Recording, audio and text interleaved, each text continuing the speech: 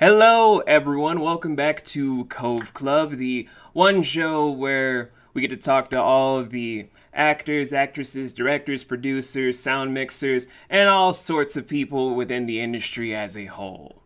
Today, we're in for a treat because this is the episode I think where Nick's going to pick on me the most because of my own personal attachment towards this talent. I hate you, Nicholas. It is Amanda Hufford. Hey there. Thanks so much for having me. So, a lot of people just know this lovely lady is Clippy. I'm sadly one of those people that knew her that for a long time because pronouncing her last name is hard since English is still not my favorite language to speak. But, yes, for the record, absolutely. You said it just fine. It's Amanda Hufford, so nothing tricky. I swear there aren't like silent letters or pronunciations. Pretty straightforward. You're good. okay, but before we get started, you want to give like people that I know you've been on a lot of stuff, but you want to give like the rundown of like 5 things you've been in that people might have heard you in. Not like all 30,000, just like 5. Oh gosh, recent things that I have been in. A lot of people probably know me from, oh wow, good job you. What do you do for a living? Who knows?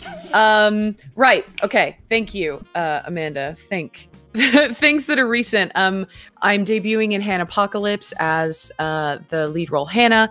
I also do a cameo in Cybernautica as Lucy. I play my namesake character Clippy in Splintered Caravan.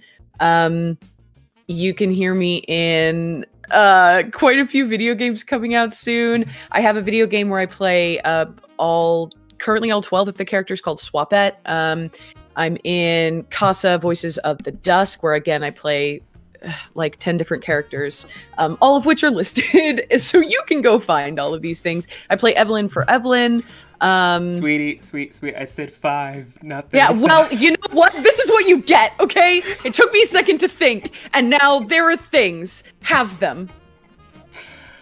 Oh my god. Let's just, you know what, let's just edit out that entire thing and start over from scratch. Oh my god. Knowing who's editing this, again, I hate you, Nicholas. He's not gonna edit out anything. He's just gonna have the music in the background like a douche. Probably. Yeah, absolutely. That's good. No, that's great. Everyone, you know, it doesn't matter. Everyone knows that I'm a scatterbrain dork anyway, so it's not really a big deal. And yet, you're also one of the most sought-out women across the globe. Oh my goodness. I don't know if I'd say that, but thank you, question mark? Anyway, me trying to, throw my hat into the ring with Amanda aside. It's time, of course, for everyone's favorite thing and for more material for Nick to just be like, I got you now, bitch. We're just gonna go down the list of the questions for the lovely Amanda here. First questions first, because I didn't want to start off this whole thing with extra probing questions like when I made one of the Imperial leaders for, I think, Thailand cry. That was a weird day. What? I've been doing interviews for a long time, honey. You never knew this? I didn't know you made someone cry. I don't know if I'm emotionally prepared for apparently your very daunting list of questions. Oh no, I was just asking him how he felt about how his people were feeling mistreated by his whole entire regime of his dictatorship-like appeal as a leader, along with how he treated his constituents for people that got him into power, and then he started crying because he didn't know how to answer. Oh yeah, sure, that old chestnut. Everyone's got the answer for that sitting in their back pocket. Oh, God. I am a mess. Anyway. The first question I have here is, what started your journey into voice acting in general?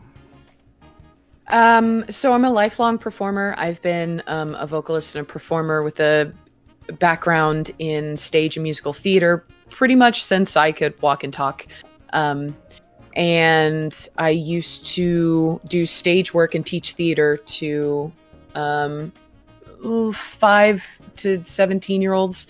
And at some point, someone saw a character that I was doing on stage for one of the kids' shows. I played this kind of snidely Whiplash type villain, right? And they liked the voices that I did, and they wanted me to come do some voices for them. And that's just kind of how I fell into it. And then I kept falling into it and snowballed into the giant mess of chaos on Twitter that you know and love or hate. I'm going to go with the first one because you already know I can't hate you for many different reasons. Well, that's just the start of like the breezy question. We're gonna just keep on building up on breezy and maybe hit you with some harder questions because I don't feel like being that kind of douchebag. Okay. Second question I've kind of had written up for me because Nick hates me for this entire episode. If y'all can't tell why, just keep watching. Second question is, since you've been a part of like Writers Cove for a project before, what could you tell people about what it's kind of like to deal with I'm not reading the rest of this because it's just insulting me. Why would you write this, Nick? Why? So you want to know what it's like working with Writers Cove? That's the question? That's what you're willing to read of the question? It's more like working with me as a director. He was saying a lot of stuff to have me embarrass myself. Nick, why? Well, please, go ahead. I mean, if Nick wanted you to read it, I think inquiring minds want to know. It was, and I quote, "Could you tell people what it's like to work with a lovelorn, sick puppy dog that just grovels at your feet as a director?" A thoroughly satisfying experience. The project we worked on previously actually happened in the middle of a few personal conflicts, so I was given such wonderful accommodations and understanding treatment for my hectic schedule at the time, and nothing but polite and courteous attitude. I'm glad you feel that way. I'm just still looking at this whole entire question like, why would you make me read this? Why would you make me read this? Technically, Nick didn't make you read it. I just said you should. So I guess you could be mad at me. I can't, and you know why.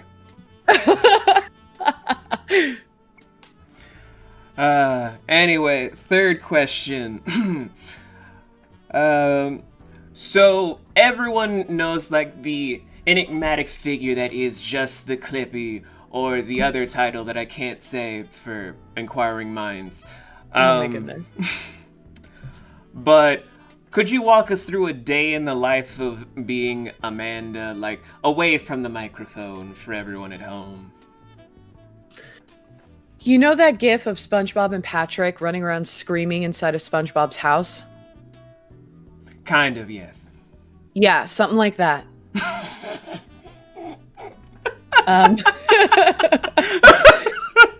Every day is different. I do work with a lot of different types of projects and different creators. So there's a portion of time that is allocated to my own voice acting projects where I am voicing, but then I also have projects that I am directing. Projects that I'm helping manage, projects I'm casting for, vocal performances. Not so much since COVID, but I used to do a lot of live performances, but as time has gone on, those are less and less. So things of that nature. Really, it's just it's what's on my docket for the day and for the week. It changes so quickly and so frequently. Yeah, depending on if I'm I'm working from home or if I'm in the studio. I would love to give you a standard breakdown, but there really just isn't one.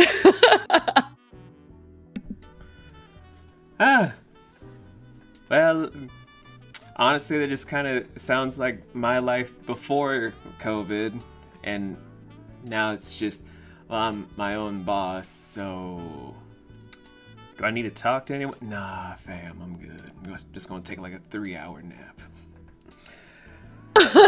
I wish that I could take a 3-hour nap. Normally when people are taking their 9-hour nap, I'm awake recording. What is this 9-hour nap you speak of? I only know 3. Yeah, that's pretty much how I feel. Anyway, sad life aside. Mine, not hers. So this is something that I kind of had people throw my way when I used to work with PBS for a time. Terrible, terrible people, but nice enough environment.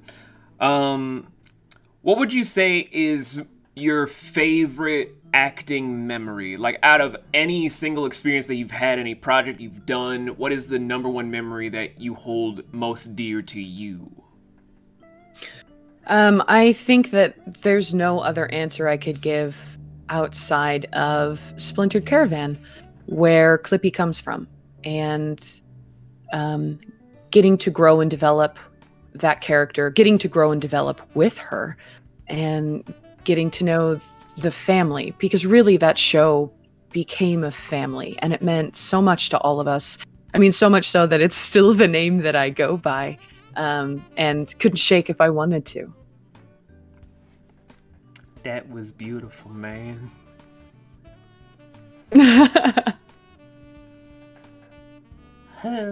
As I'm trying to keep an eye out for my pet, because usually at like 5 he's here to try and claw up something.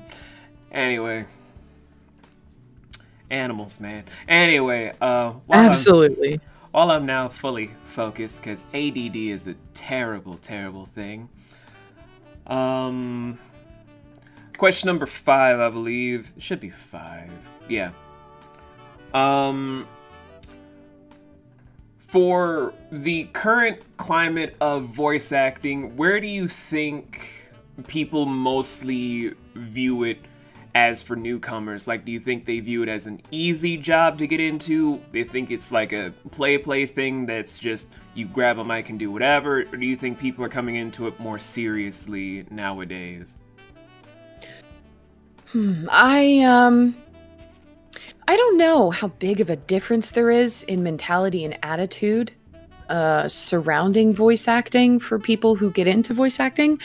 There absolutely is a misjudgment on the difficulty and skill level required in order to voice act. It's very common for people who know nothing about acting at all, let alone voice acting, to go tell other people who know nothing about acting at all, let alone voice acting, that they should voice act, which is a bit of a strange thing to me. I don't know nearly as many professions that people constantly suggest to other humans when neither of them have any experience or background in it, as much as I hear people suggest voice acting. And that's probably the most common background that I get for people who schedule time with me, saying, well, people have been telling me my whole life that I've got a great voice and I should do voice acting. So I think that there are some illusions about what voice acting entails. A lot of people don't realize that, just like anything else, it is a skill that you need to develop, and there's a focus on acting.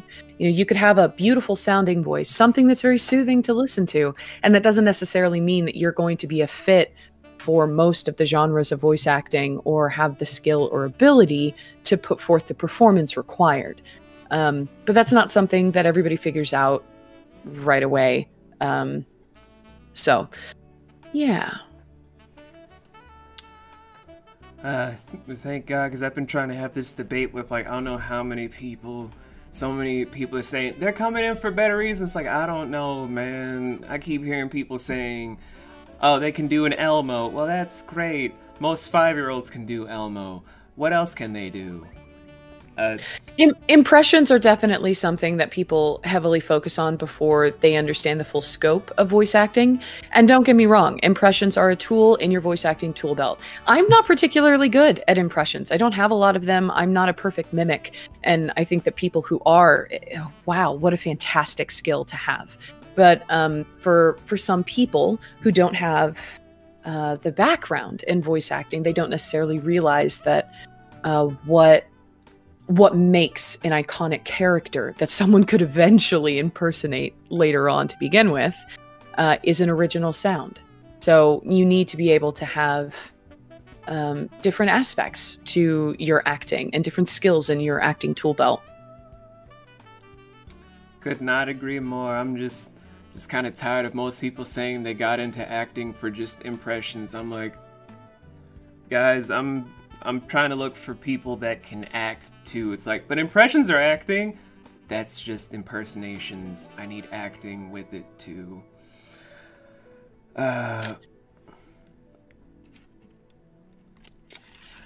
I'm sorry, dear. Were you gonna say something?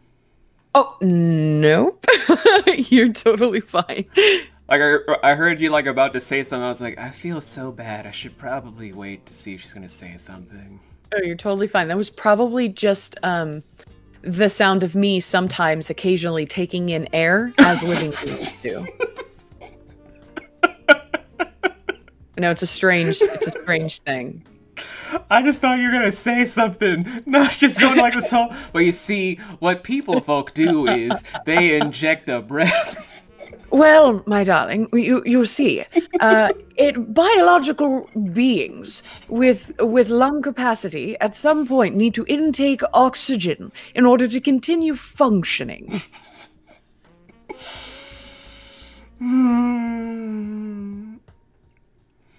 Anyway, before I start cracking, and then Nick is just like, I got you now, you son of a... Let's go into the next question. Oh, it's another Nick question. Yay. I'm not a fan of one of my closest friends right now. It's painfully obvious. So this current question is for each side of the fence for all actors, whether it's for the safe for work or not safe for work field. And he's kind of underlining not safe for work, and then drew a picture of me with the N right over my face, and I'm like, dude, why do this? His main question was, where do you think the scope lies where it's more demeaning in the societal eyes to do not safe for work, but more acceptable to just purely be safe for work? I hate you, Nick. I'm not sure I fully understand his question. I don't get it, because I'm trying to explain it as best as he wrote it down, but I'm like, what? I think it's more like how certain people make fun or demean people that do the not safe for work stuff, but you also hear them in safe for work. I'm trying my best here with this question. So, I'll just answer a question that I think might at least be close to what he's asking. I don't think that there's anything wrong with people who do not safe for work. Full stop. And there are different capacities that people participate in not safe for work. But when it comes down to it, we're all just trying to make a living. And not safe for work performances it's all just sounds. They're all just lines, and you're just a performer. And you are there to convey a certain emotion, to evoke something of the audience, to get a scene across, to set place for a character. And it doesn't matter what that character's doing, whether they're doing something not safe for work or, something more typical.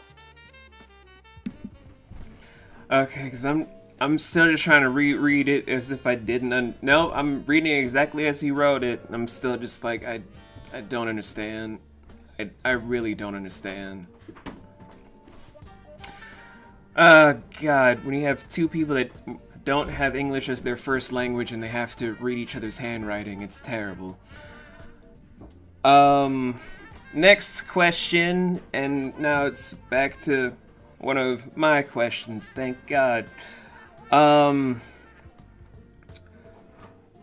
What could you tell us about one of your more recent projects? Because everyone already knows, like, you already have, like, maybe 300 different things already on your shelf of things to do, but for one of them, what could you tell people, like, as like a small synopsis? Not giving away a lot of details, but at least a synopsis of what it is for people to look forward to.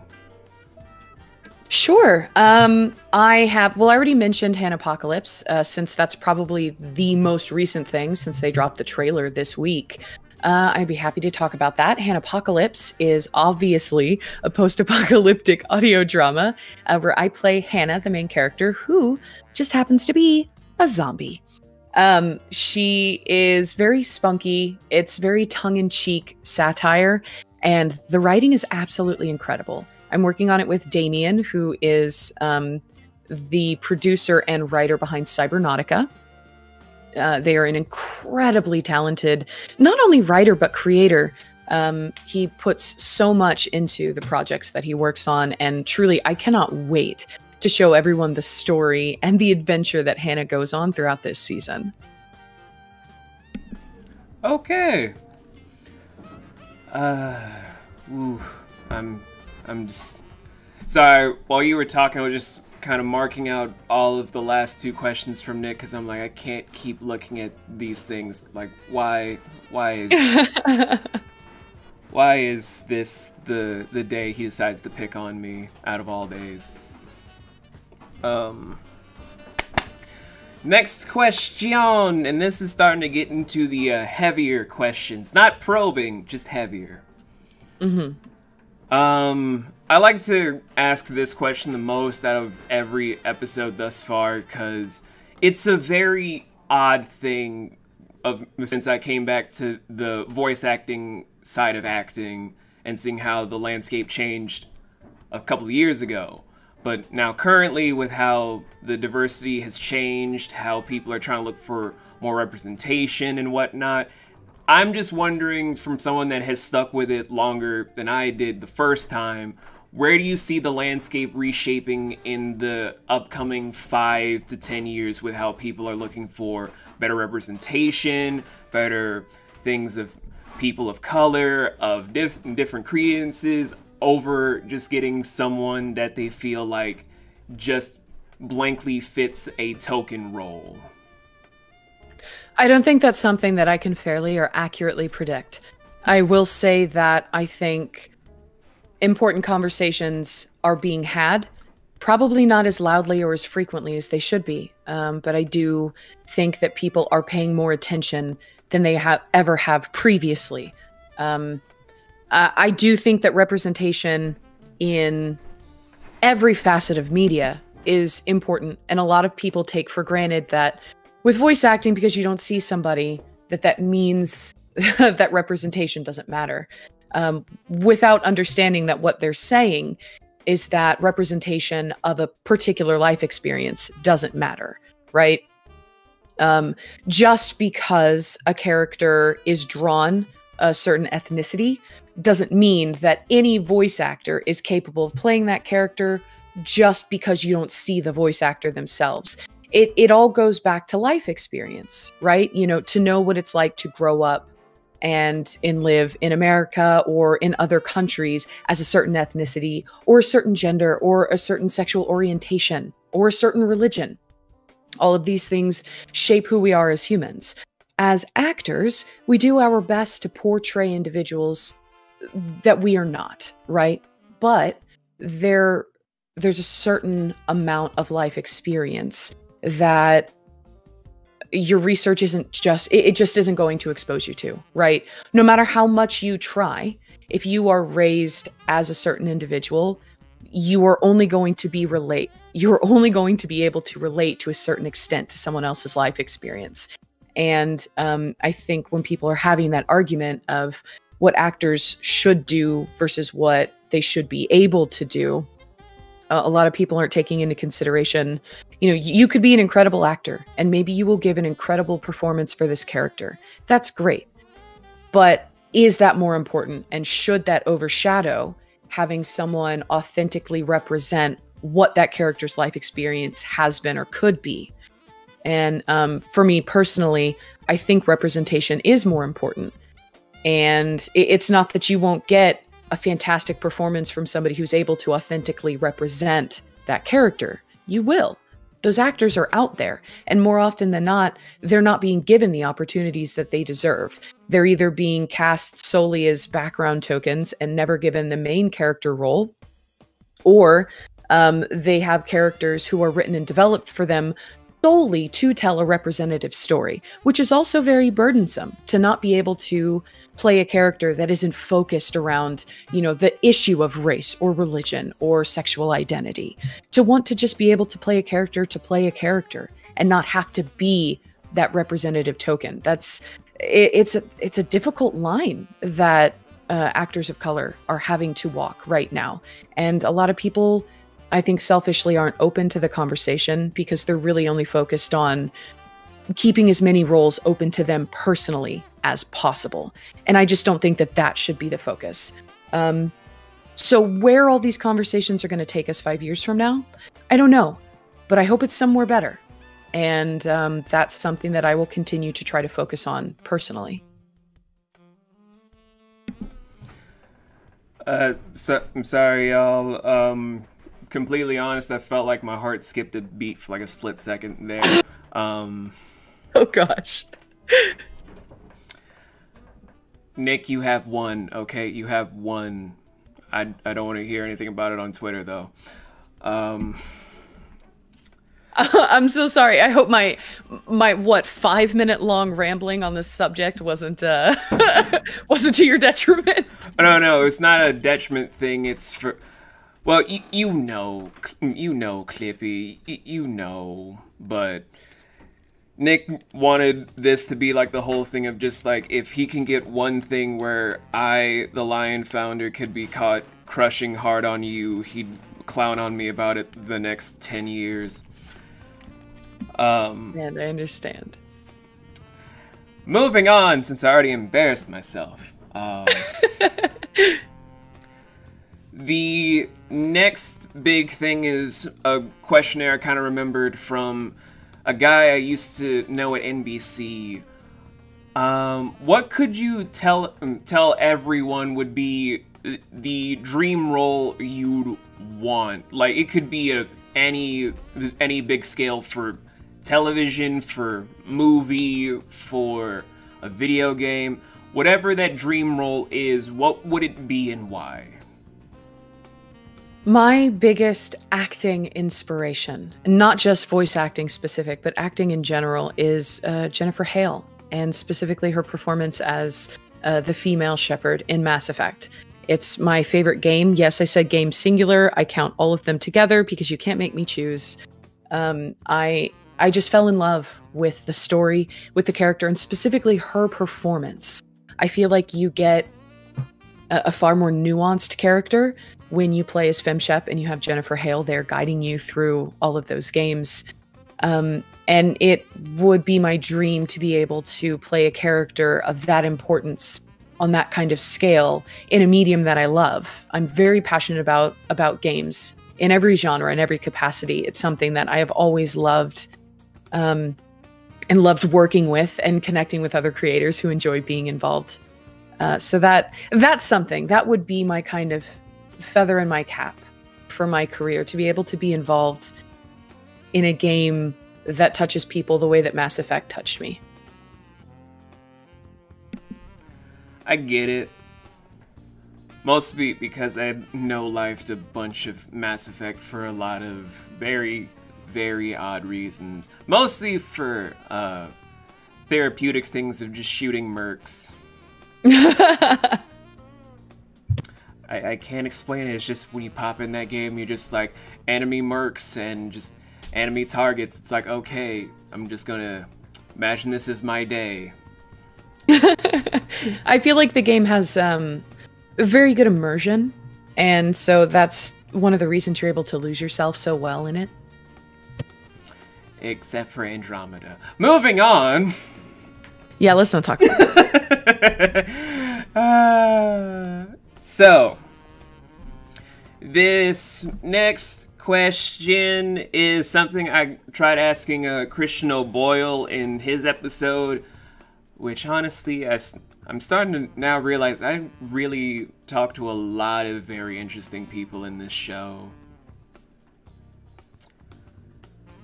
Very, very odd how I keep getting the luck like this. Now, this is going to be a question that's not really a slight or trying to egg on anyone. I asked this as like a purely non-biased thing, as someone that has to look at actors every day for a lot of different positions and say who's the best fit for what. But you, Amanda, as a fellow actor of multiple fields, have interacted with a menagerie of people. You've seen the landscape on a much more personal standpoint than I ever could, because I'm kind of an a-hole. But who would you see currently as being that next upcoming star that's gonna just break the mold for people, in your own honest opinion? It could be any one of them, honey. I mean that truly. The things that I have seen from the creators I've connected with, especially on Twitter, gosh, it just blows me away. These people are so driven and so talented and so passionate. They truly inspire me. I physically couldn't pick one because I would have to list them all. And I mean it when I say I am so excited to see where all of these people go and the things that they create. This is why I'm a creator. I love how much these people put of themselves into the work that they do. And it reflects. It's really beautiful to be involved in that and to know any of them in any capacity. I think any one of them could break not only the next mold, but the mold after that, and then the mold after that, and keep pushing each other.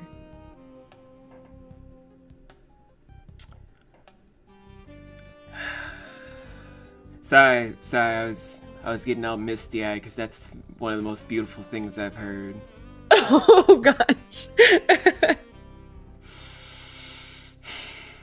There are people that are too good for this world, and this is one of them. Oh, I don't know about that. Why won't you let me love you? Anyway. I don't want to feel good. I want to feel evil.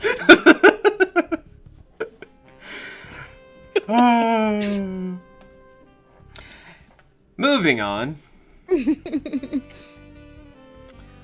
There's a handful of questions left, and I'm just at that point where I'm getting all misty-eyed, where I'm like, can I keep reading right now, or do I need a minute?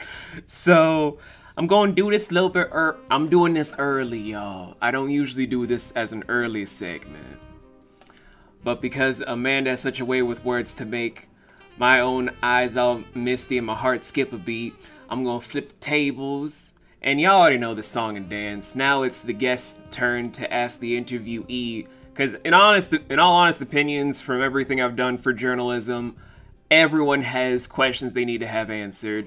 No one's exempt from the rules. So why not have everyone get asked some questions?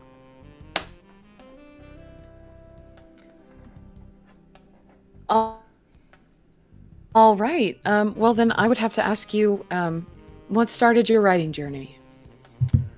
Do you want the honest version or the version that's safe for all ears to listen to? Well, that's up to you. It's your show to air, isn't it? I mean, for me, I could say either or, but people are just like, man, I don't know if you could really say that story. It's like, people gotta know eventually, screw it. Whatever you're comfortable with. Alright, so, we gonna rewind the clock back to when I was around 5. I remember I was with these two people where anyone that knows me on a personal level, when I talk about the years of 1 through 8, they're not really good years for many reasons I can't say in any interview show to save my life. Privately, I'll talk about it, but not in any recording.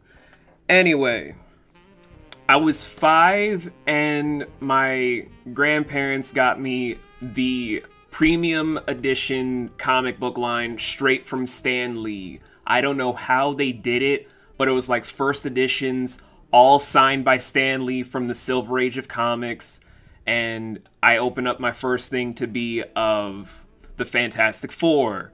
And from there, I made my first ever OCs, which would be Mama Ocean.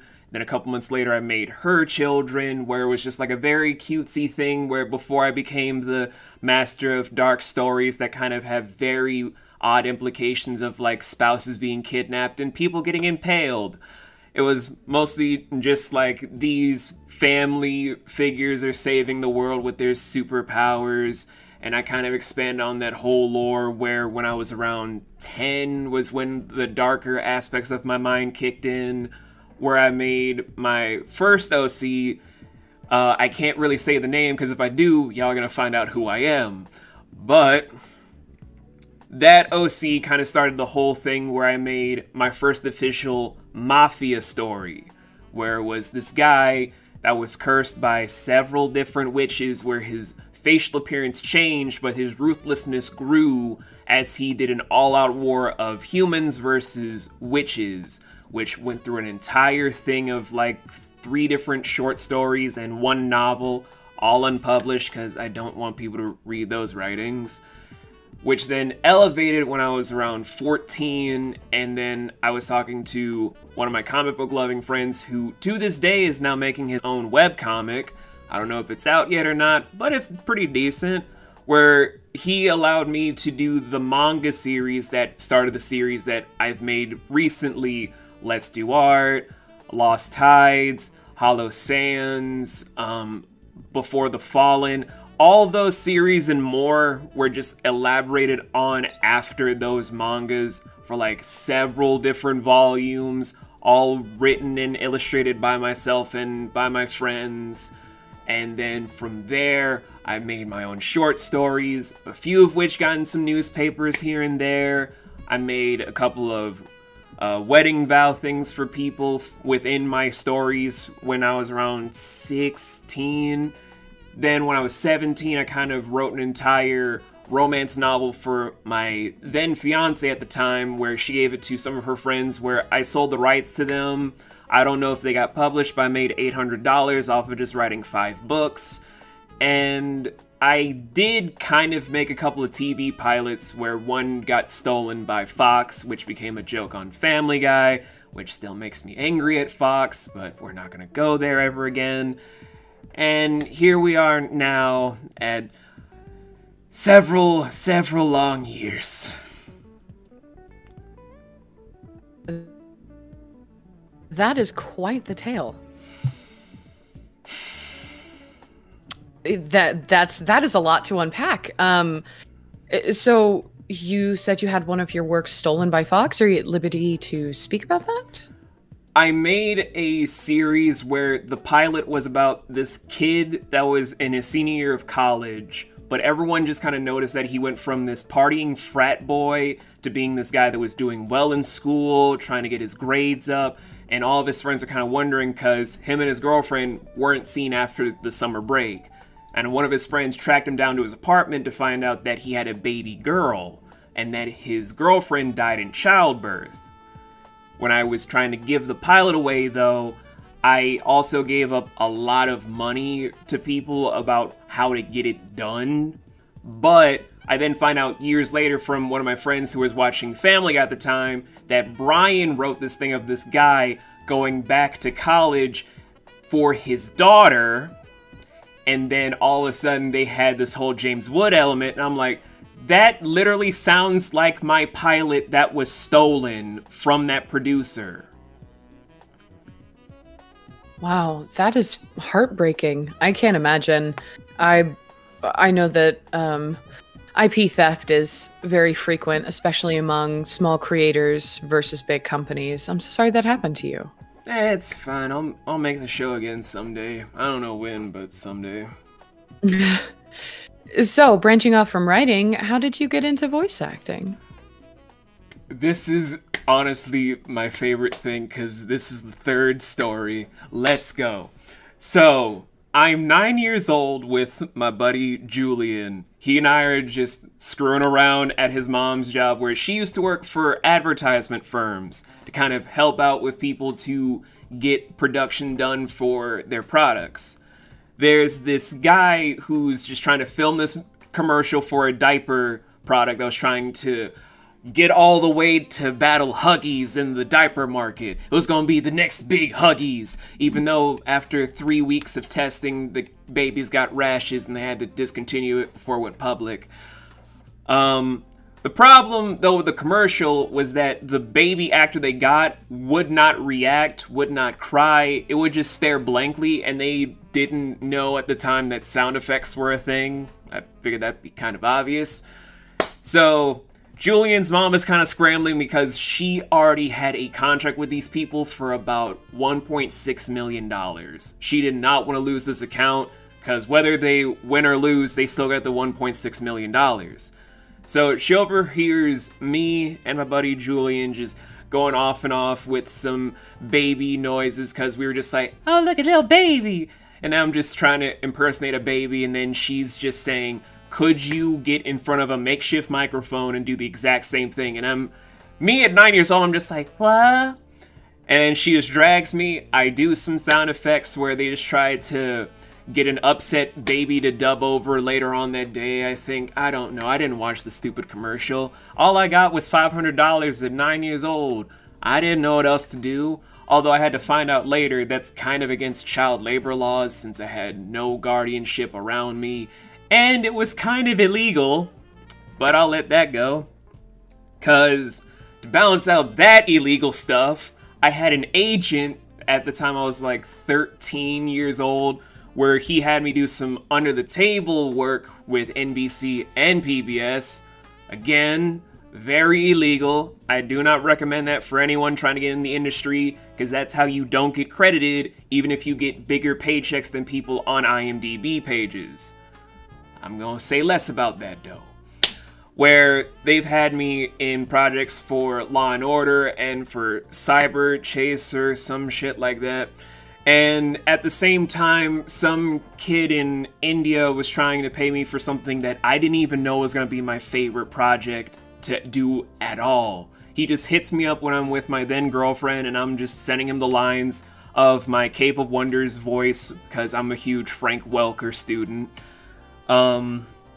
And from all that sort of stuff, when I was around 15, about to turn 16, my agent at the time was trying to bring me in to do what was eventually going to be Netflix projects, but then I remembered how much money he stole from me, and now he was trying to negotiate to get 95% of my income from me, and I was like, nah, because I was now a father, I couldn't do this whole bullshit acting, and I wanted to just be a normal guy, even though what I did at the time is not normal.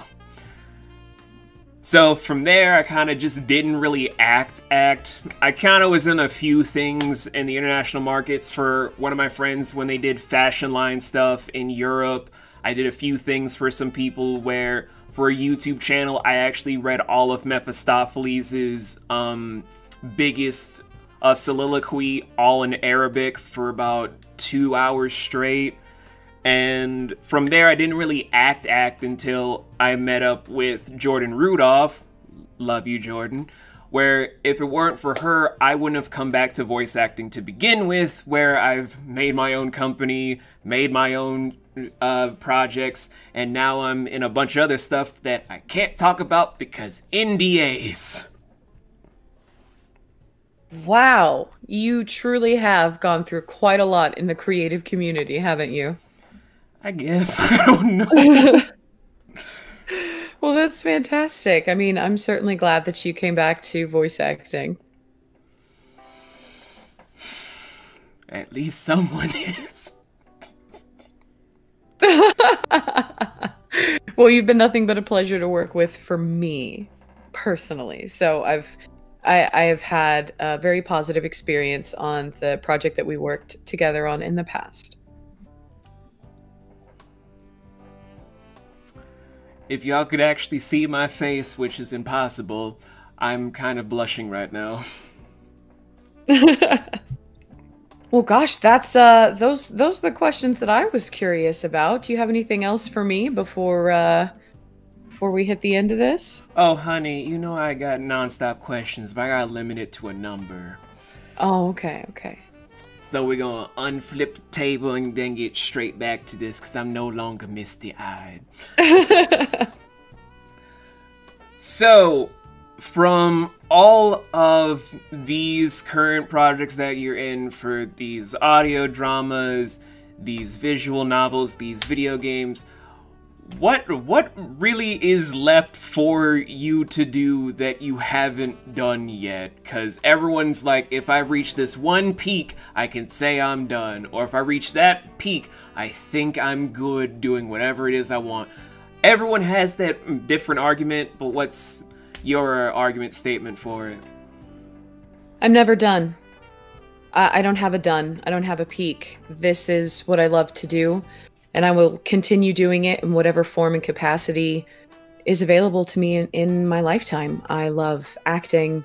I love directing. I love working with other creators, and every project that I've been fortunate enough to be a part of has brought something truly positive and beautiful to my life.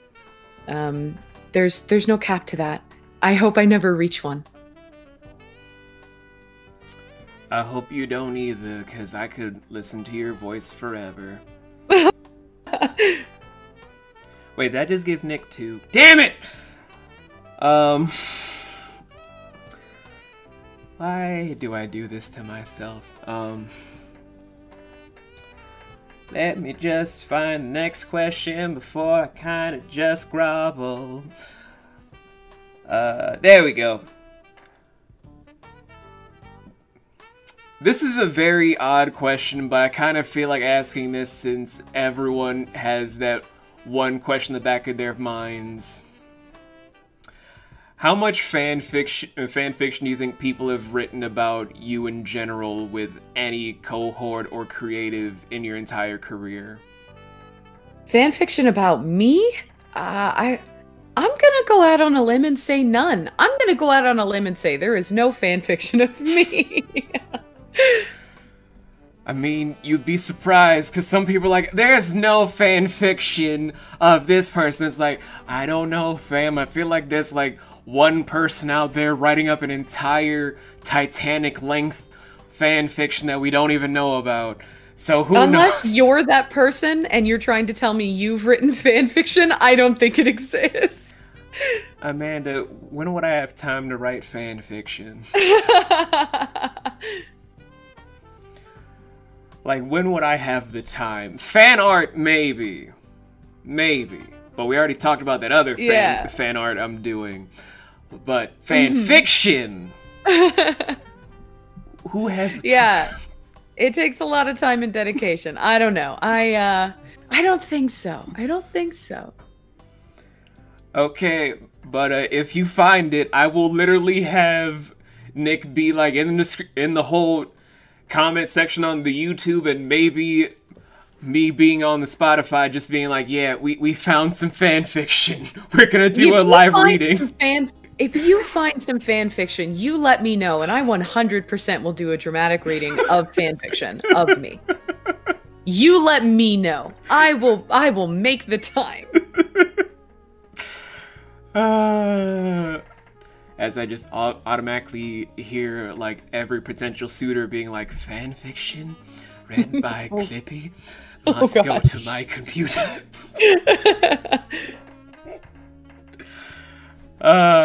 What is wrong with me? Moving on. Looks like we're declining into some breezy questions again. This is nice. This is nice. Okay. What would you... Now, this is probably just gonna be me being like, I hope the answer isn't me. What would you say is the one project that you had the biggest difficulty wrapping your mind around? Wrapping my mind around, you know, normally if there are red flags, I pass on the project, honestly. I try to be very specific and intentional with the work that I accept onto my plate, because I do have such a busy and hectic schedule, and I am split between so many different capacities. Everything that, you know, that I am currently working on has, for the most part, been a positive experience. There are always miscommunications or stressors or deadline issues or content changes, but nothing that I would ever say needs to be publicly spoken about. You know, it's just the normal things that occur in a project. But I stand by all of the projects that I'm involved with. Yeah. Thank you. Because I was like, I hope the answer isn't me, because I tried so hard on a very, very tight deadline for myself. Because I don't know if you guys know this for Writers Cove related stuff, but I have to write at least four different shows at a time, and minisodes at the same capacity, so it's hard. Oh god.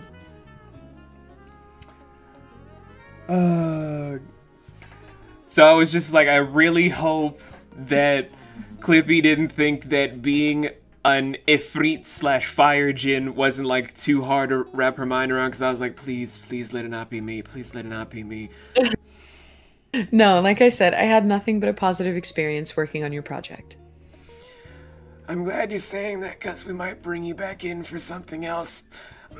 I would be more than happy to work with you on anything you want in the future, darling.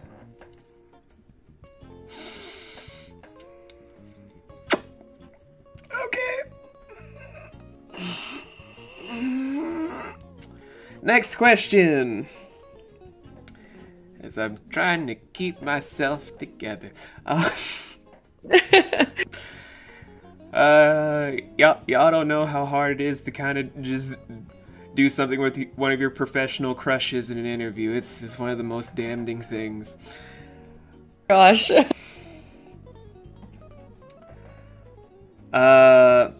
So, for a lot of people, they, like Lance, for example, they can't really wrap their mind around when I ask them this question for unknown reasons on a personal level, but how do you feel about being a couple of people's inspiration for getting into the acting field?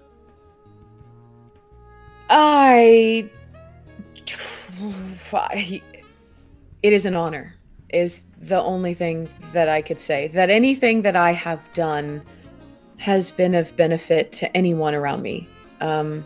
It's certainly a goal, right? I want to be able to support and encourage other creators to just keep putting their work out there. That's what matters to me. So if anything I've done has been of benefit, it's truly an honor. And I'm humbled by the experience and all of the beautiful people that I have met. And it makes me laugh, some of the people who tell me that I inspired them, and gosh, I'm just looking at their work and thinking, how did I inspire that masterpiece? No, that was inside you all the time. I had nothing to do with that. Maybe the inspiration was the friends we made along the way. Absolutely. As I just pulled that meme right out of my spinal column. Don't you mean you're behind? No, my spinal column, because it's Spooktober. But speaking of which, this is probably gonna be the only question I ask for anyone in the October range as we're recording this, but for any monster-related role that you could imagine yourself doing. It could be something you're thinking off the top of your head. Zombies. Honey, let Zombies. me finish. Zombies. Honey. The answer is zombies. Honey, let me finish. Go ahead. Jeez. Go ahead. And something that you're not currently being. If you'd let me finish. What do you think you'd be the most excited to see yourself being for in a film? A zombie.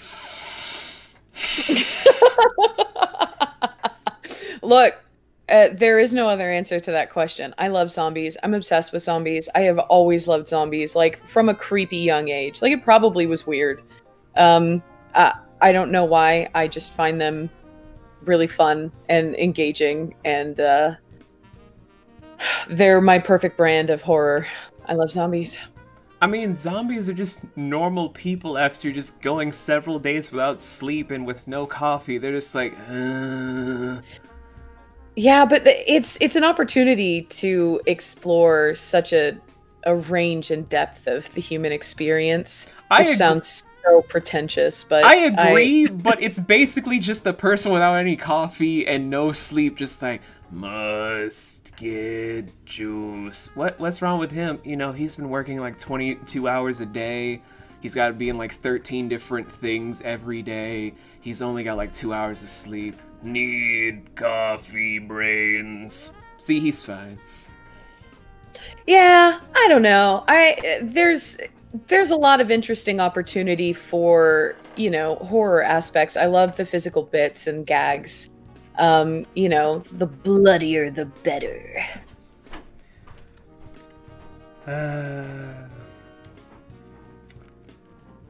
I'm listening. I'm just now thinking of making a comedy skit where it's just a normal person they mistake as a zombie, and yet the real zombie's right in front of them. That sounds pretty funny. I mean, I might do that next year, because we already have two Halloween specials this year. My god. Do I ever stop working? No, I don't. I know that feeling well. So, I think these are the final 3 questions, which is, thank God. Not because I'm not enjoying this, but because I know Nick's just going to have a field day listening to all these and editing these.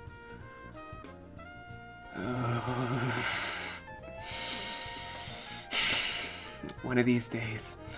Moving on. So the next question I have on tap is probably gonna be the most interesting one since my last episode with Miss Su-Ling Chan. What genre in fiction is like your least favorite to tackle into? Least favorite? I'm gonna be honest, I don't know if I have a least favorite. I quite enjoy fiction in all capacities. I'm a big sci-fi person. I love sci-fi. Fantasy's good too. I like historical fiction. I think it's less about a fiction genre and more about the story. You know, sometimes people have a focus or themes that I think are outdated or I think just don't hit the audience as well. And sometimes those are less fun to work on, right? It's difficult to get yourself enthusiastic about a project when you feel like the theme of the story just doesn't speak to you. But in general, I mean, you know, I'm an eclectic individual. I like a little bit of everything.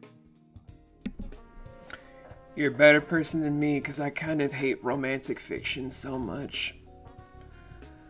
I mean, you know, it really just depends. It's all about the story. If you are a good writer and you have a good story to tell, I'm there to listen to it.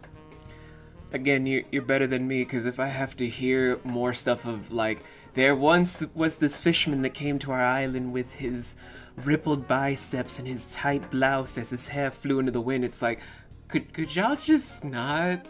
Like, could y'all not, please? I didn't sign up for this. The cover made it look like someone was going to get stabbed. Why are you doing this to me? Like, this man literally looked like he was going to kidnap you and stab your husband in the chest. What is this? Ooh, the graphic. I mean, I've already seen so many people being like, okay, so the prince is going to hug the maiden? Yeah. He's going to look dead into her eyes? Yeah. Then he's going to have his crew kidnap her as he shoots the husband in the leg and then says, bring me 5 different treasures full of gold. What? That's an odd setup. I mean, it was a good enough short film that's got someone an A+ in their college credit stuff, so I was like, well, I'm on board. Yeah, there you go. My hatred for the romantic genre aside, but Lion Founder, you have written romance? That's more of a subplot than an actual genre focus. The next to last question I have is... Wait, hold on. Got a little bit of ketchup on one of the letters. I think it was having fries when I was writing these. Will me and my foodie ways ever stop? The answer is no. So this question is just...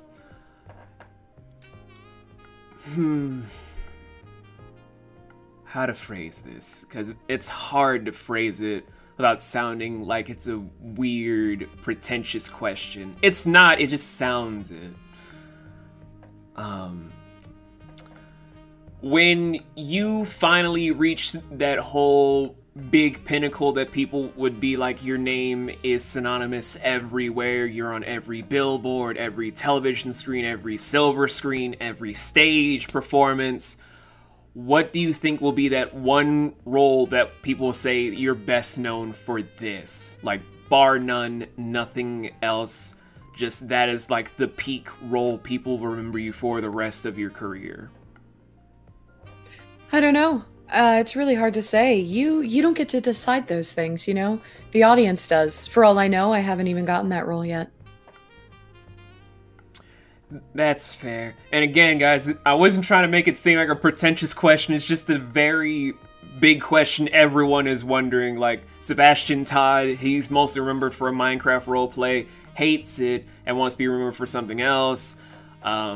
A few other friends of mine have been known for other roles, but they want to be known for something else. So it's a big question. It's not meant to be pretentious, just very important in like everyone else's mind about what do they think they'll be remembered for. Absolutely. Ever